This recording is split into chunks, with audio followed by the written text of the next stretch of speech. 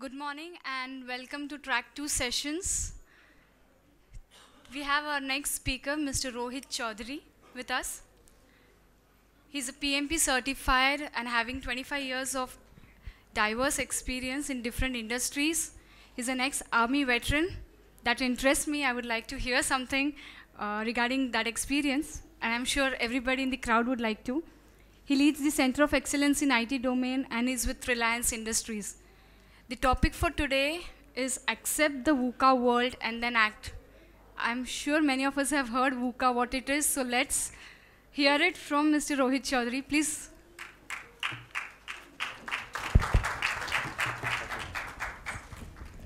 Thank you, Saili. You will hear a lot about my army experience.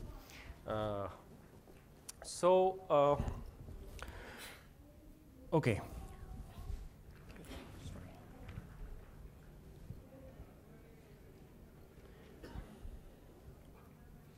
Okay, the topic that I'm going to talk about is accept the VUCA world and then act. Now, I'm sure most of you know what VUCA means. There is nothing new, nothing that you haven't heard. But while this discussion on disruption and everything that happens and what it does to project management happens, I think it is very important to put it under a frame of reference. And VUCA is just a terminology that provides us that frame of reference. What it essentially means is that the environment around us is volatile. We know that sometimes that the speed at which things happen, the speed at which change comes along takes us by surprise, which is what volatility means. We know that things are complex. There are many projects that we do where stakeholders pop up at the penultimate moment, and we have never thought that they existed in the past. So that is what complexity probably means. Uncertainty is the lack of predictability of our actions. There is no clear cut. We do not know how things are going to pan out as we go along. And ambiguity is the problem of multiple versions of reality, which all of us, I think, at least in the corporate world, definitely we face it all the time. There are no past use cases to rely on for many of the things that we do. For instance, projects like demonetization, and we will not get into that because that's a debatable subject. But the fact is that there are no past case studies for anyone to be able to, in black and white, judge whether the exercise is a success or a failure. So that's the only point I'm trying to make. Now, why is it important to discuss it? Now, we are all project guys, so we like to roll up our sleeves and we like to execute. And that is by nature. I think in this profession we get wired to address day-to-day issues, and we only feel most satisfied when we are executing something. Now, sometimes it is, I think, important to step back from that and look at what is happening in the ecosystem around us. I'll give you an example. In one of the companies, I was delivering an outsourcing contract, and what happens is that the service provider makes an investment in the beginning. You invest in infrastructure, hardware, software, all of that, and then you recover the revenue comes in the form of an OPEX charge to the customer. Now, in those first 3 months, when that outsourcing contract got executed, the company had gone bankrupt. Right? So it was, and I was a projects guy. I never realized, I don't understand balance sheets, and I never looked at what is happening to the stocks of the company. But having invested 3 months of effort and company's money into it, it was only to realize that one of the metro projects in South India had gone wrong, and they were never going to be in a position to pay us for that contract, which was my problem, right? So it is, I think, important to raise our head, come out of our project tasks, and look at the environment that's happening around us. And therefore, it is important to spend some time thinking about the VUCA world around us. Now, there is also one perspective is that, as project guys, we take refuge in the fact that nothing is in our control. There is so much volatility everywhere. Why should I plan? There is no point doing it. And umpteen number of time, my profession requires me to talk to project managers, and we see that people give up in despair that there is no point doing all this because it's so many things out of my control. What can I do, right? So the pitfall is that sometimes as project management professionals, and this is something that we can introspect, it is not me lecturing here, but that do we think that the volatility around us, we take it as an excuse to not execute on the plans that we could or we are expected to as project management professionals, right? So it is just a thought to leave you so that you're aware of it. And why am I talking about it is because, yes, like someone has said, that not learning from a failure is a bigger failure. It's not the failure that is the catastrophe itself, but not learning from it. Now, why am I talking about it? I was briefly introduced. Maybe I'll just take 2 sentences more. I spent about 15 years in the army, and in all of those 15 years, my wife kept telling me that I have been at the wrong place at the wrong time. Okay, so when I got passed out of the academy in 1990, as a young officer, I wanted to go to Jammu and Kashmir and fight the insurgents. Now, as government departments function, they put me in Assam. There were insurgents there, so I fought some people there, but I wanted to go to Jammu and Kashmir. Some time down the line, I still wanted to go to Jammu and Kashmir, but they put me in Punjab. And Punjab also had a fledgling terrorist issue at that time, and I remember those days. Those were tough days. I spent 3 years in Punjab in the face of fighting terrorists. Of course, I come from an engineering arm myself in the army, but providing technical support to the troops that fought is as much as fighting itself, in many ways. And finally, after having put in 8 years in the army, my wish came true, and I was posted to Jammu and Kashmir in the Ladakh region. Okay, Ladakh is the topmost point where we claim where India is. And lo and behold, next year the Kargil war happened. Okay, so I think there was some logic in my wife's inference that I have been at the wrong place at the wrong time, but not that it was wrong to be at the war, in the war zone. I think it was a great experience, and I'm going to talk about that as we go along. I'm sorry I'm rushing a little bit because I have been given a deadline, so it's okay. Just try and catch up with me, and if you want to stop me, you can please feel free to sort of. Okay, so this is the spring of 1999, beautiful place, unspoilt, as beautiful as nature can be. I'm sure most of you, or many of you may have traveled to this part of the world. This is the Indus River that flows, and I was posted just ahead of Leh, which is the capital of Ladakh, and I was responsible to maintain or provide technical support to a brigade of artillery guns.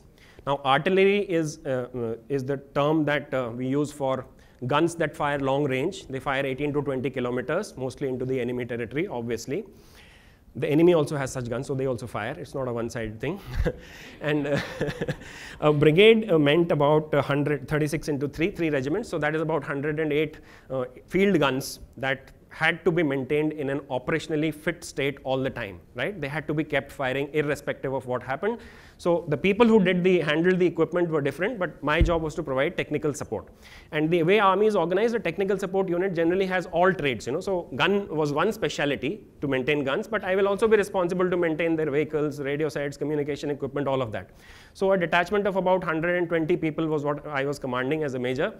And I had my area of responsibility included this beautiful town called Kargil, which is about 170 or about 200 kilometers from Leh. So this was my span as well, So if there was something to happen, the guns would be active in this sector. But it was a blissful time, I was newly married, and it was like the most beautiful part of the world to be in. And I had come down to this was in May of 1999. I was in Baroda for a few weeks to do some, official work. And in the last week of May, I think it was the 25th of May or something, we had seen sporadic reports in newspapers that something was not right on the border. Something was beginning to happen, but nothing was very clear. So I was told one evening, I had come back after a cup of tea on the MS University Road in Baroda, having a good time with my friends, and I was told that I need to board a flight late in the night. There was a flight to Chandigarh, an Air Force flight going, and I need to pack up and move. Right? Now, flying to Chandigarh is not good news because Chandigarh is the logistics base for all of that Ladakh region. Okay, so anyone who's asked to fly to Chandigarh means you are going on to the onward flight into Ladakh. And as luck would have it, I boarded that. I dumped all my stuff and some friends to take care of that. Took whatever I had, boarded the flight. I was at Chandigarh early in the morning, and I was told that I have been manifested on the next flight to Leh because something is wrong and people are being recalled. Okay, so possibly the 26th of May or something, I landed at the Leh airport early in the morning. All flights operate very early because then the turbulence becomes too much. And as I landed, the normal practice in army or most of these places, is that you acclimatize for a few days, because the altitude is so high, your lungs are not used to it, and you're expected to acclimatize for at least 4 to 5 days as a standard operating procedure in the army till you take on some strenuous task. But this time when I landed, I knew something was not right. I had landed there at least 10 times in the past, and each time there was a need to acclimatize where you were put in a, by isolation and you're supposed to rest. But this time I knew when I met my boss right there in Leh, he says that you need to rush, your men are waiting. Please move to Kargil immediately. And there was such a frenzy in the atmosphere that there was no question of talking about what acclimatization, what will happen to my lungs. Nobody, that would have been a too trivial a question, even if it was putting my life at risk. And frankly, it did not even cross my mind. It was only when I thought about it later that I realized that all these procedures had gone out of the window for the moment. Okay. So that very day, by about 12 o'clock, I had reached my unit. The subordinates had been tasked already what to do. There were 8 to 10 trucks of spares, equipments, and some specialist lorries, etc. that we had, and about 100 men who were ready, packed up to move to Kargil. Okay. And while Google Maps may claim that it is 6.5 hours, of course, this is now 20 years later. All this happened in 1999. It takes a long while actually to travel, because I'll show you some of the snaps. There were no mobile cameras to take snaps, so I've had to download it all from the net to recreate it for you. But it took us about 12 hours to get from the place that I was to Kargil. And the sum of what it looked like was, sorry. Yeah, so this is the kind of roads, you have waterways, you have culverts, all sorts of things, and there are convoys, there are hundreds of vehicles going in, and nothing was very clear. So I just went there, I found my men were ready, more or less, or whatever they thought they are going to require in the battlefield, they had taken it, and I moved with them, and by the time I reached Kargil, it was about midnight, right? And I could see that I had been there a number of times. It no longer looked as beautiful as it otherwise did. There were a lot of dumps on fire. There were, where we store our petrol and fuel and etc. And there was heavy shelling going on. The TV tower had been shelled there. There was a FCI godown which had been razed to dust absolutely by Pakistani shelling, which was incidentally very, very accurate, right? So I was sort of dazed, I went there, I met a colleague of mine who was based in Kargil, and I asked him what's going on. So, okay, things are not too good. You need to, we just need to get our act together. That's all I was told. And I went and met my commander, who was located in Kargil and who was responsible for the artillery operations there, right? He was the one I was to report to in the battlefield. I went and met him about 1 o'clock in the night in that underground bunker, and of course he was also sleepless and dazed, and all I saw was a map on the wall which had some red spots like this, Not that I could make sense out of what was happening, but I just knew that there were 100 odd red spots on that map, and I could get a sense that something was wrong. There was an infiltration, or there were multiple infiltrations of Pakistani troops that had happened across the Indian line of control, and we were trying to get our act together. That's all that I understood in those 5 or 10 minutes that I spent in the ops room. And my commander says, Rohit, okay, welcome back. We need to make sure that the guns keep firing, otherwise the boys are going to lose their life. Okay, otherwise our men are going to lose their life. This is all that he told me.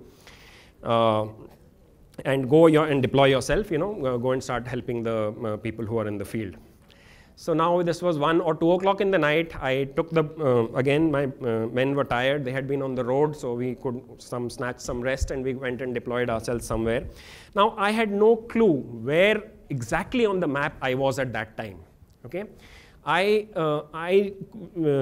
In proximity, we had 1 or 2, some troops were deployed, so we dug for the night. When you, in these places, when you rest for the night, it is not that you rest. You actually dig trenches first, right, to defend yourself locally, and then half the people rest, and then the other half will, do the duty, and the remaining will rest.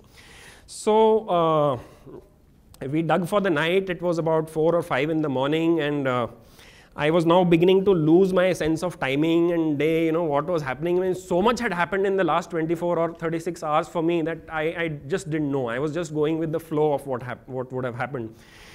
Suddenly there was mortar firing. Mortar is a short range weapon. It is not like that 18-20 kilometers. And when you receive mortar fire, it means the enemy is somewhere close. That's less than 1 kilometer range actually. Now, so even while we were supposed to be resting, there was no question of resting. And at least as the person responsible for my troops, there was no question that I could get any rest. But we could not solve that mystery of where the mortar fire came from. The point that I am trying to make is that I was somewhere near the line of control, but I didn't know how far the enemy was. And it was late in the night, and we had absolutely no clue and nobody to guide us at that time.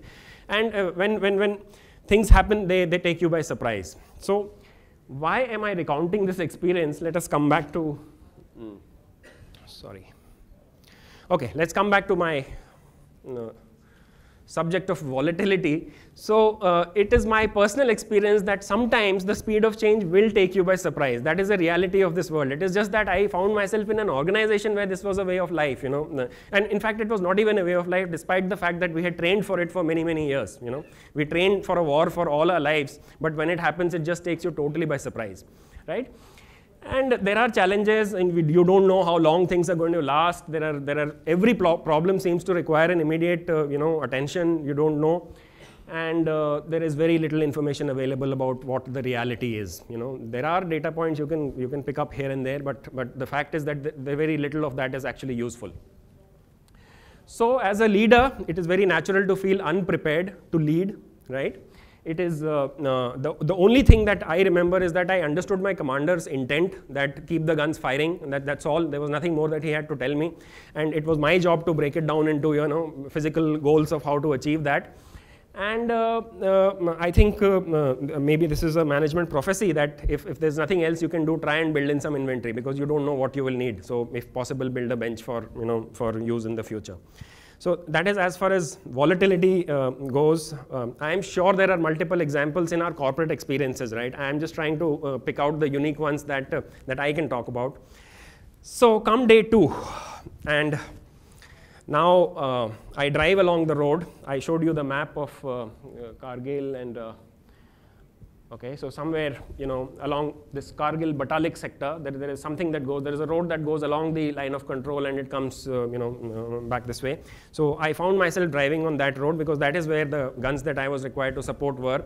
We were under direct observation of the Pakistani army at many points. So they were taking pot shots at the road, but you had to drive through. Again, there was no question of not driving through because somebody needed help at the other end. So all I could do is tell my drivers that, God will take care of us, let's just go through. And fortunately for us, there were no casualties, and I could drive, and we reached a point in Batalik where I could deploy my, workshop, and some sort of a sanity began to appear in the whole thing, right? The only problem was that I had been responsible to maintain about, like I said, 3 regiments or a brigade of field guns, which is Indian field guns, and they are of a slightly different nature than the one that is shown here. But what I discovered within the next 24 hours was that the battlefield suddenly had a new darling, Nobody was talking about those 100-odd field guns. There were Bofors guns which had been brought in from some other sector, and it was found that these guns were more effective than the ones that we were trying to use and maintain all this while, or we had thought that will work in this sector. The added advantage was that these guns could fire almost 30 kilometers into the enemy territory as against the Indian field guns, and these are very advanced, technologically very advanced. Now, the men that I had, the spares that we had, the tools and literature that we had was all of a different set of equipment. But nobody was talking about that, and suddenly everybody was talking about Bofors, right? I'm sure many of you saw this on the TVs as well, right? These guns made news. While you may have seen this perspective, the perspective that I was required to look at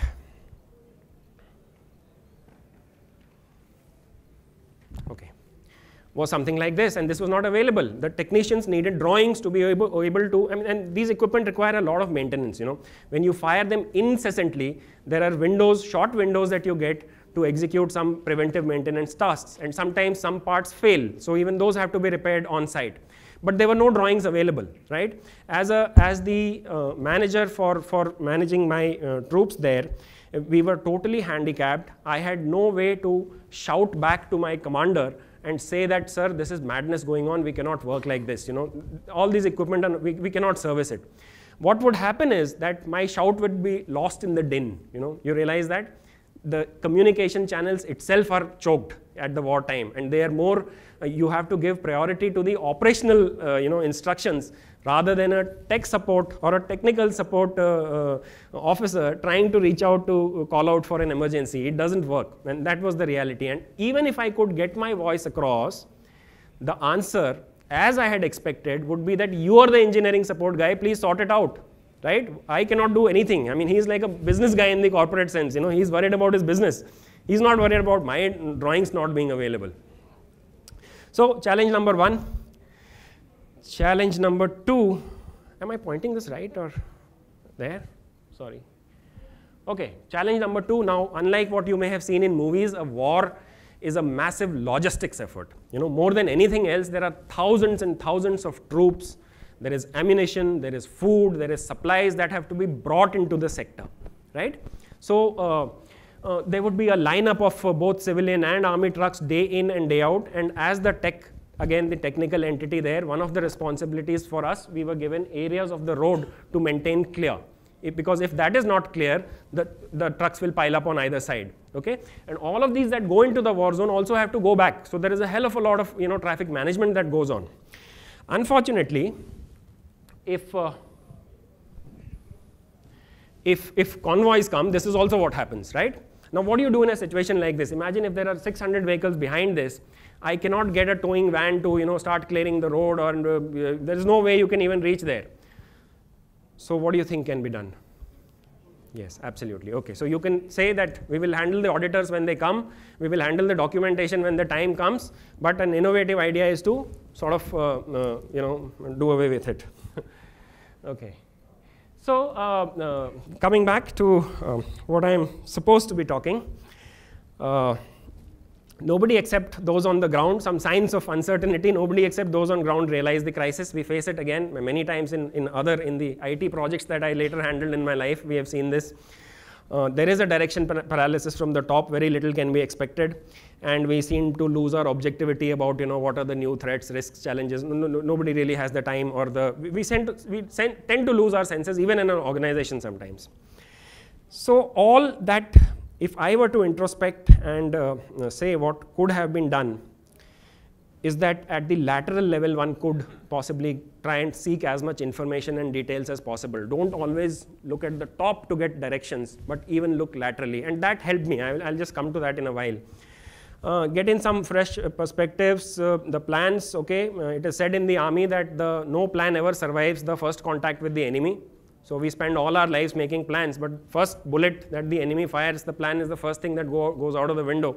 But in any case, it is important to plan with a willingness to accept some flexibility within that, and if possible, try and through the haze of everything, try and look ahead about what is going to come, because the reality is that there is uncertainty even in the minds of people who are sitting on top. It's not just you. So okay, next problem. So this is as far as I'm just trying to compartmentalize them, but all of volatility, uncertainty, and complexity, they coexist actually in different degrees. It is not that they exist in watertight compartments. It's just for the sake of a discussion, I'm sort of taking it up one by one. Now with the guns firing 24 hours a day, they are not designed to fire like that. In a highly projectized environment, okay, the fire plans are made in detail down to the last minute. I'll tell you why. Generally, you use these long-range weapons to precipitate your firepower on the enemy so that the head is kept down, and you soften them up. And then at some point, at some vulnerable point of time, the foot soldiers go and attack. Okay, that's the normal tactic. So one is that they had, if a gun had to fire at 2 o'clock in the night, it had to fire. There was no point firing at 2:05 p.m. a.m. It didn't make sense, because by 2:05 a.m. your boys would have moved up that hill. So it has to be absolutely precise, and for that reason, in a 24/7 window, we would of course get the fire plan slightly early, but with great precision you need to make sure that the guns kept firing. Okay. Now this equipment had been in use, the Bofors gun had been in use for about the last 12 years in the Siachen Glacier, and those were the ones which had been lifted to the war zone. there was a phenomenal amount of wear and tear that those systems had undergone. They have a life there which is defined in the, how much you can fire and how the barrel wears, the breech, a lot of parts that, need to be maintained, need to be changed or overhauled or serviced depending on the usage. Now what happened was, with this concentrated usage, what we had thought will last another 6 months or maybe 1 year in the normal time, now that wear and tear happened in 2 weeks, And this may have been now about mid of June. We had still not gained any success in the Kargil, none of the posts really, or one odd we may have won, but there was general despair all around about when is this going to end. The equipments began to fail. Okay, I will quickly recount 2 of those instances. This is known as a breech block, and what you do is this thing snaps in, and when you sort of this handle, turn this handle, it is like a sealing chamber, for the charge to take the ammunition or the payload ahead. So what happened was, the ammunition that had come with the gun, with Bofors, which our troops were used to, we ran out of that during the war, and now, from the headquarters, the trials of a new type of ammunition were ordered during the war. Okay, this is like, this is like evaluating an engine while the aircraft is flying. So suddenly this was some South African, or I don't know, some country that was getting imported, and we were told that now the ammunition needs to be evaluated. Lo and behold, that ammunition was of a poor quality. And what would happen is that because of the high carbon content, these breech blocks would get jammed. Okay, and if it is jammed, it is a tough task to open it, right? So even during trials, we found them jammed. And now in opening it, if you forced open, something would break, right?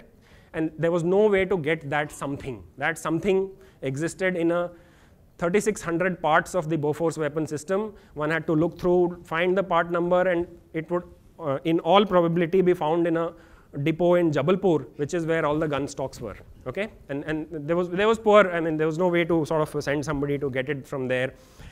So by now it was 2 weeks into the war. I had a gun armament trained officer. I was myself not trained on guns, but I had somebody who understood guns better than me, and he sort of deep dived into this problem. And what we realized is that when you open a breech, forcibly open it, what gives way is a very interesting component, is a steel screw.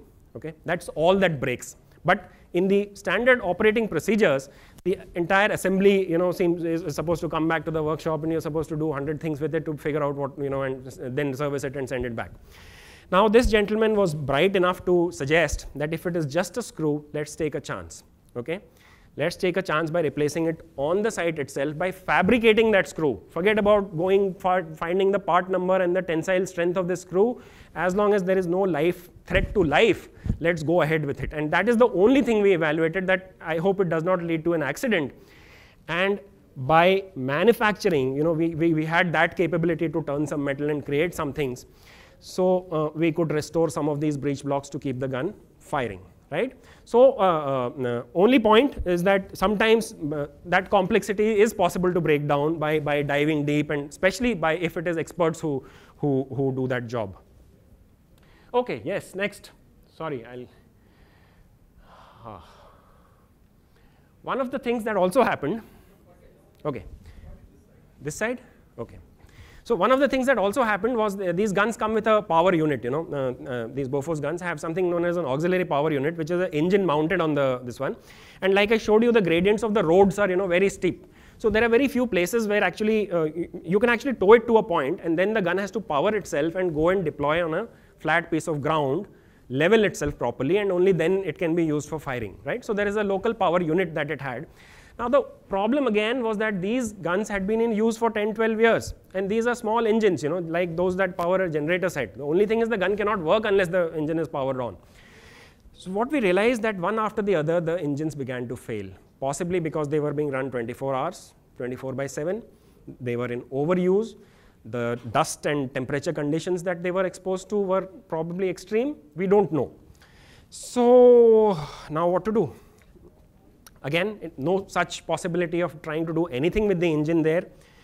Once again, one of the youngsters who was put with me, the suggestion came from there that We fly the engines back to Chandigarh, and you know that people in that part of the country are very enterprising, right? They do a lot of this. The mechanical work happens at a very great pace in Chandigarh, Patiala, and that belt. And within a matter of 3 or 4 days, we could get about half a dozen engines overhauled in these local shops. Okay? This may not have been a permanent solution. There must have been some quality considerations. I don't know so much. But the fact was that what would have taken otherwise at least 3 months through the government processes and machinery was made possible in a period of 6 to 7 days. And this was also one of the contributors why we could keep one of those Bofors guns that I had, about I think 30 or 36 of them in my span. So about 6 or 7 of them could keep firing by some ingenious thinking like this. Okay, complexity. I think this is prophecy. Much of it I have already said. Integrated parts make understanding difficult, predictions and all that fine. Sometimes we do feel frustrated. We do feel that I am the only one responsible for the organizational failure. I mean, that happens when you're isolated, and particularly in a theater zone like that. One sort of it can lead to some amount of frustration that I'm not being able to do what I would otherwise should have been so easy. So my take on this would be that allow the specialists, don't be insecure about letting them experiment with whatever little is possible.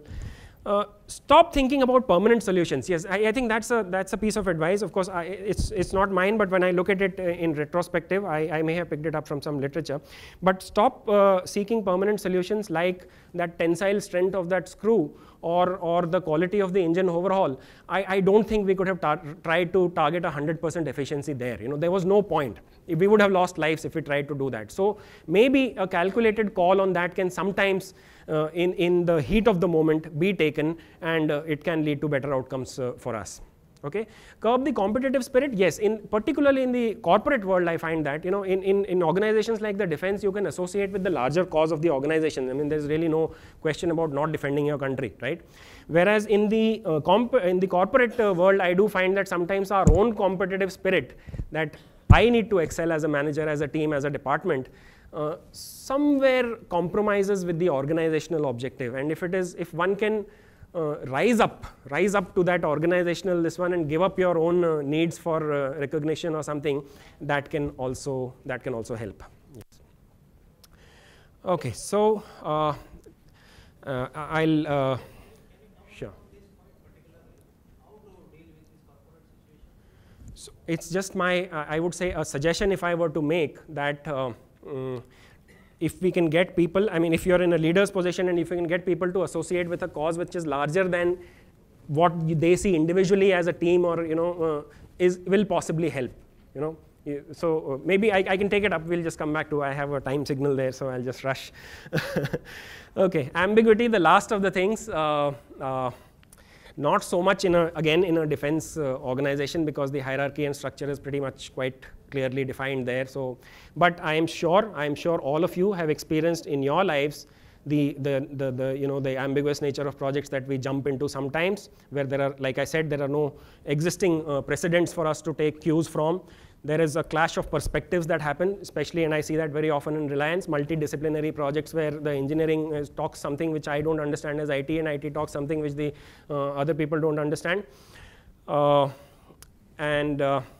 The behaviors that I find can help us could possibly be to be a little more like, I think 2 of the speakers said this morning, that be open more to listening than to talking. So that sort of automatically it attracts the divergent views and enriches our ability to find a solution.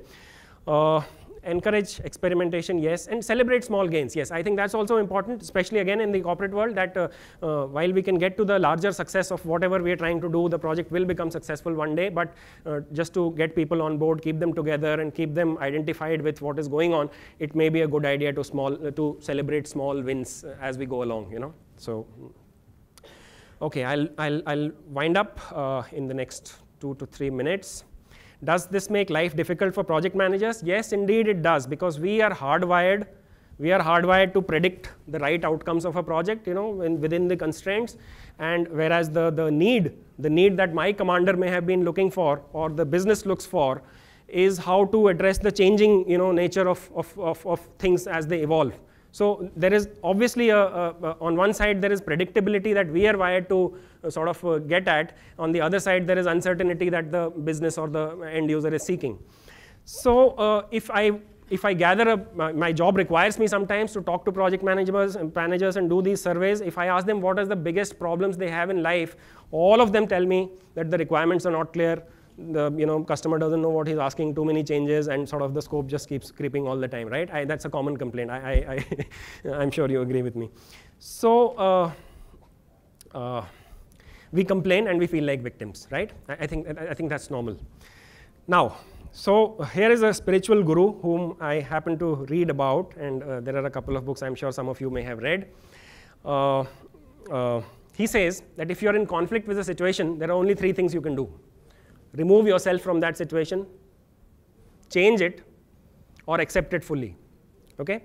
The first 2 in our quest to earn our bread and butter, I don't think is possible, right? So the only option as far as my advice would be is to accept it. And a small anecdote before I wind up. I was in an IT company, and obviously being a projects guy, I was a delivery, I was the delivery manager for a certain set of services in this part of the country.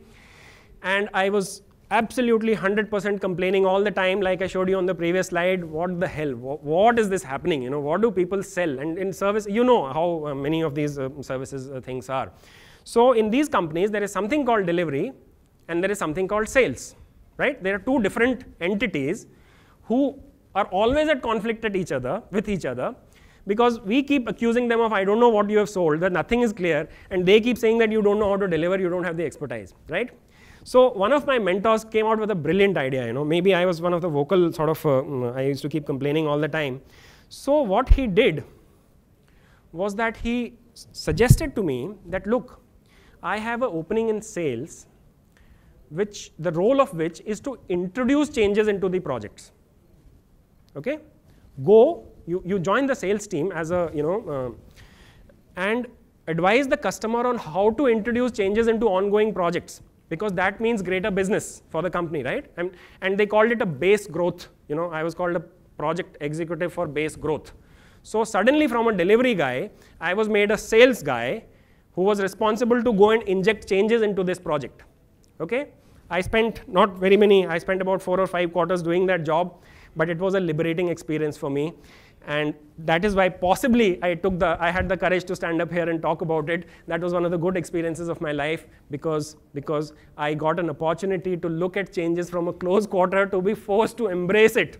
Okay? And when I did that, obviously Mr. Eckhart Tolle has said that in his wisdom, but I in my own little way realized that dropping that that resentment, that resistance sort of helped me, set me free. Okay?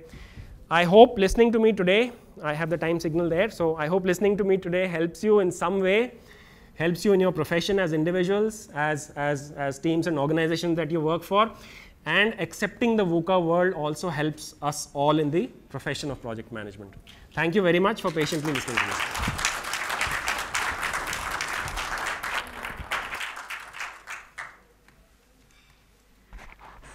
Before we take up the questions, I have just one thing to say. After seeing all the VUCA factors at Warfront, don't you think sitting in the air-conditioned office and the project management and the UI and cry that we are making about the VUCA is nothing? Okay.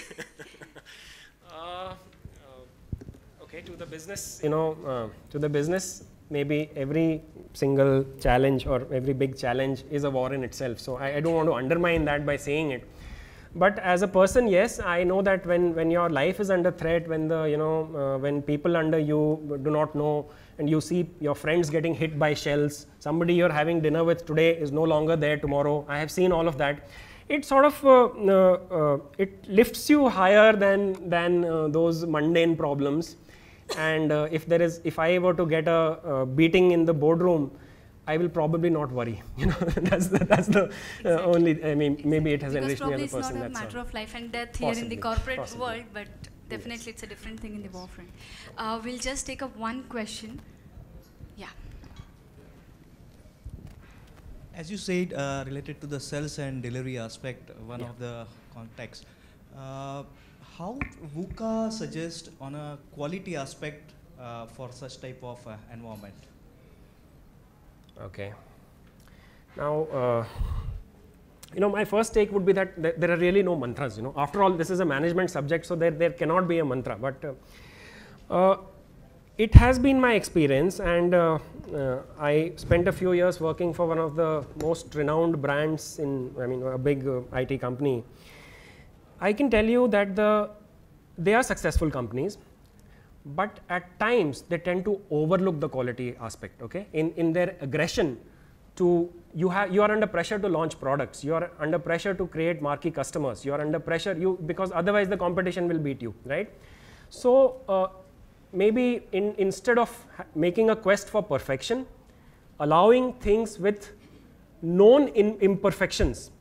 I'm sorry, my Japanese friend is here, he may not agree so much, but that is the American company's way of working, and they are fairly successful companies. So that's my take, that instead of vying for perfection, known imperfections are allowed to escape from the lab and go into the customer production systems. Okay. Thank you, sir. Thank you it so was much. an excellent presentation and an interesting topic. I would like you to please wait. I would like to request Manish Dedia from PMI Mumbai chapter to felicitate Mr. Rohit Chaudhary. Thanks, Rohit. Thanks for having you. Amazing session. Let's just move on to